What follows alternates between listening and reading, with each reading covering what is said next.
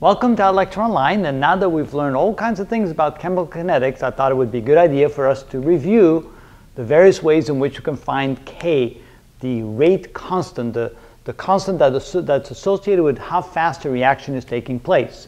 So we learned a few things. First of all, we had the rate law that tells us that the rate is equal to the constant times the concentration of A. Now this is in a first order reaction where we have like a decomposition reaction where A then turns into B plus C. Here we have the equation that represents the rate at which a reaction is taking place. For example, the slope represents that rate, the vertical axis represents the concentration of the reactant A, and the horizontal axis represents T. If we find out how much or what the concentration is of the reactant at some point in time, we know how much time has elapsed since the beginning of the reaction, we know what the concentration is, and we find out what the slope is, at what rate is the reaction taking place. From that, we should be able to find K. K is simply then the rate at that point divided by the concentration of the reactant at that point. Another way in which we can do it, if this is, for example, the type of reaction where we have multiple reactants turning into something else, and then we have the rate law, which is equal to K times the concentration of the first reactant to the order n. So n and m here represent the orders, and times the concentration of B to the m order and so forth. If there's more, of course, you keep on adding.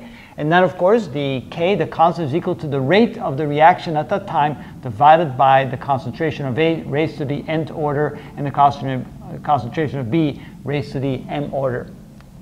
Another way in which we can find is to go back to our logarithmic equation where we have the natural log of the concentration of A, the reactant, is equal to minus Kt plus the natural log of the original concentration of the reactant.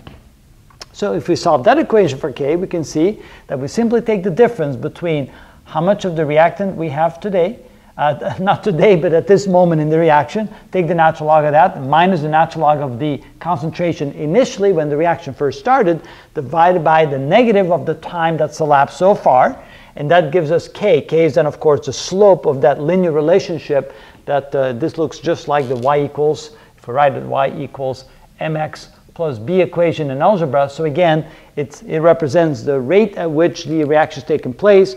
The larger K is, the steeper the slope, the faster reaction takes place. And 4, if we know the half-life of the reaction, for example, if we know how much time has gone by so that now we only have half of the original concentration of the reactant left, if that is the case, we know that the half-life is equal to 0.693, which is the negative of the natural log of 1/2 divided by K. We solve that for K, so we get 0.693 divided by how much time it took to get to only half of the original concentration of the reactant, and from that we can find K as well. So here's a nice little summary of how to find K, the reaction constant. Now we'll go on and show you some more videos, not just of first order equations or multi-order equations, and see how we have to come up with these same equations for the more complicated types of reactions.